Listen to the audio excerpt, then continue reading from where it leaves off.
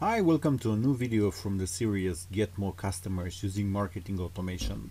This time we'll go very deep in helping you to build what is called a marketing persona, or the avatar of the client, or how it looks like your ideal client. It's a little easier for business to consumer and it's a little more complex for business to business, but the process is the same, and even you can add a face to your ideal customer. You can choose from this collection or you can add something else, and you will have access in the members area to this amazing and very simple to use checklist. And here you can stick one of the photos from the other page, or you can stick some other photos, and the basic and the most important elements of the marketing persona are age, gender, marital status, education, industry, occupation, location, and salary. Let's go even deeper, and we have some questions, and asking yourself these questions, and you can brainstorm them with your team or with some, I don't know, external sources and friends.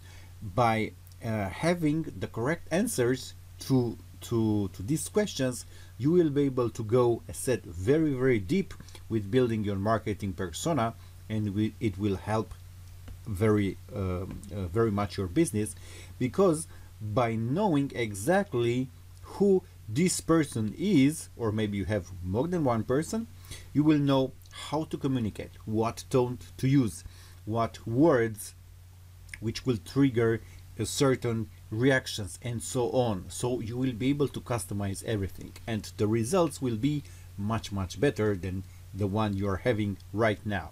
And if you are starting a business, by using this blueprint, your results will be amazing from the start, right? Okay, so what are their personal characteristics? Is this person shy and retiring, or are they confident or outgoing? Where are they in the career? Describe how their career has taken shape from living education.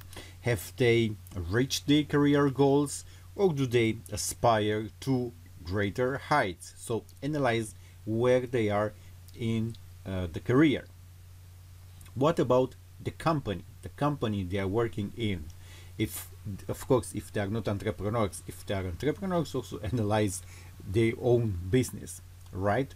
So if your persona is working, what company do they work for? How many people work at the company, and which is the company's turnover, right? Also, what are their day-to-day roles from the professional point of view? How a day in the life of your marketing persona looks like. It's very important.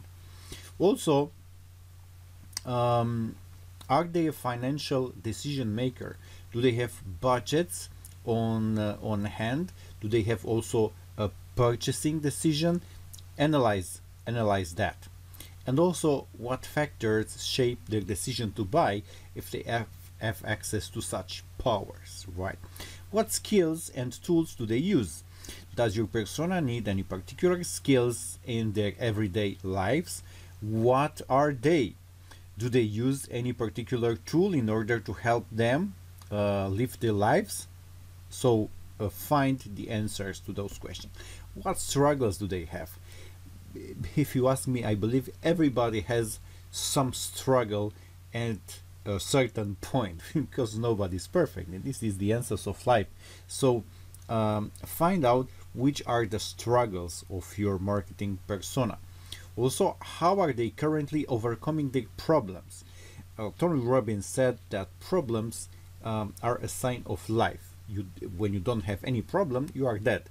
So find out how are they overcoming the current problems, what programs they use, what trainings, what tools, what coaching, everything you can learn about that. Why would they object to using your product?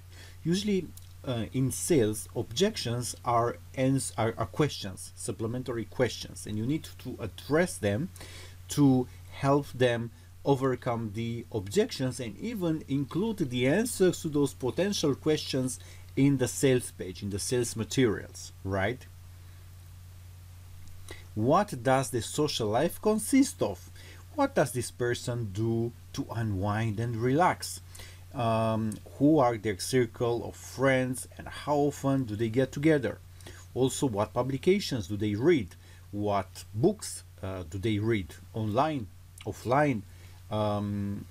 Which are their sources for purchases, for magazines, publications, and books? What are their social media habits? Describe what social media platforms this person is using regularly and how they are using it. What are their dreams? What does your persona want to achieve from their life? Do they want to be rich and successful, or are they content with where they are in their life? It's very important. What was their last purchase, or a last group of purchases, right? So if you can find this, it will offer you amazing insights. What was their last thing that your persona purchased, and what influenced their decision to buy?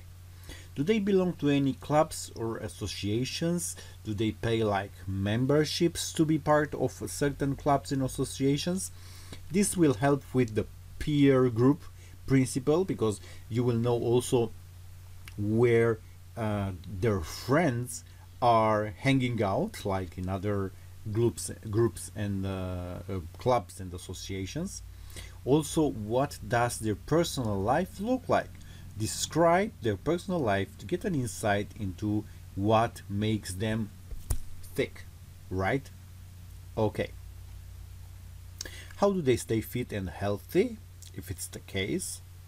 What is their political orientation? It can help a lot. Do they have any religious belief? What hobbies do they have? What is their favorite film or TV show? What was the last book they read?